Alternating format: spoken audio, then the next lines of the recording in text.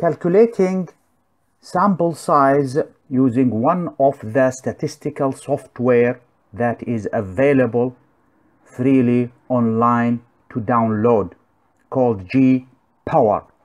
And in this video clip I will show you how to determine the sample size for a study, and when you intend to use linear regression, whether simple linear regression or multiple linear regression for data analysis.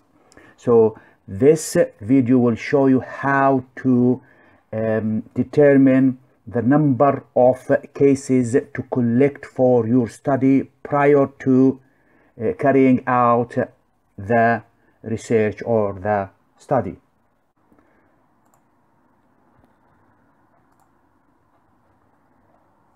Here I had downloaded the software, and to determine and calculate the sample size when we intend to use linear regression, click here on test, scroll down to correlation and regression, and then scroll to the options of linear multiple regression fixed model R-square deviation from 0.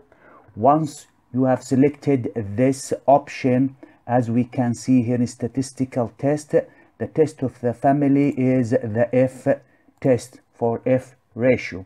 And since we are going to determine the sample size before conducting the study, we're going to choose here type of power analysis as priority. The software will calculate the required sample size based on certain inputs by the user, such as given the alpha value, which is for p-value, the statistical power value, and the effect size.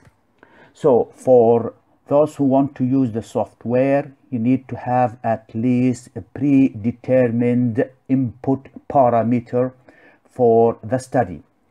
The first parameter is the effect size. The effect size for the study can be determined by three different ways.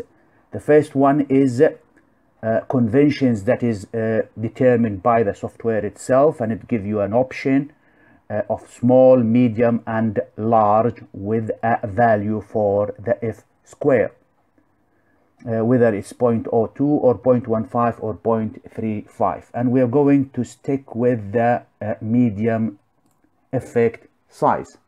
A second option is to look at a literature and select the effect size from a published literature and use that if they are doing similar study to the one you intend to do.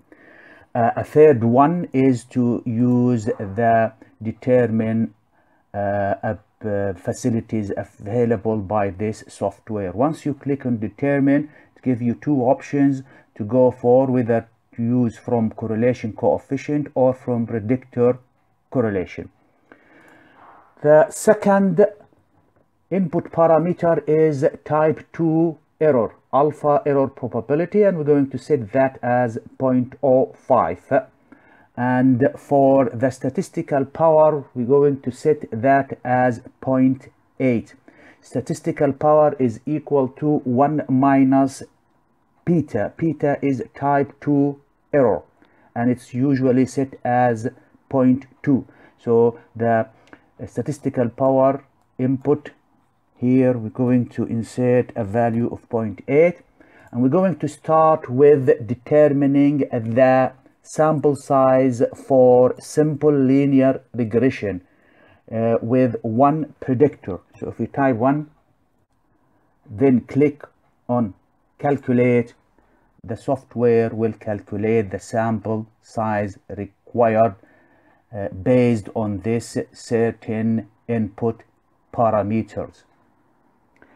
Now, if I want to change the power or the effect size, I could do that by clicking on this space here, and then going for a high effect size for 0.35, and then click on calculate, and as we can see, the sample size is reduced to 25.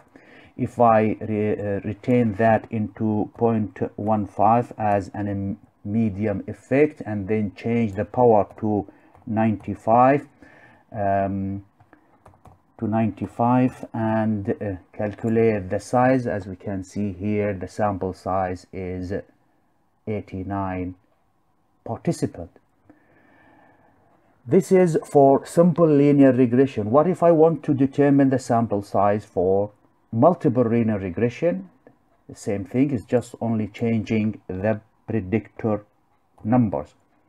So we're going to set these values for effect size and statistical power, and I'm going here to type in 2 predictor for multiple regression, and if I click on calculate, the software will determine the sample size. I could do again and change the predictor up to 5 predictor and try to calculate the sample size required, and as it is shown here, 92 participants are required. So this is the way to calculate the sample size based on certain input parameter for a linear regression analysis, whether it is simple or multiple, using GPower software.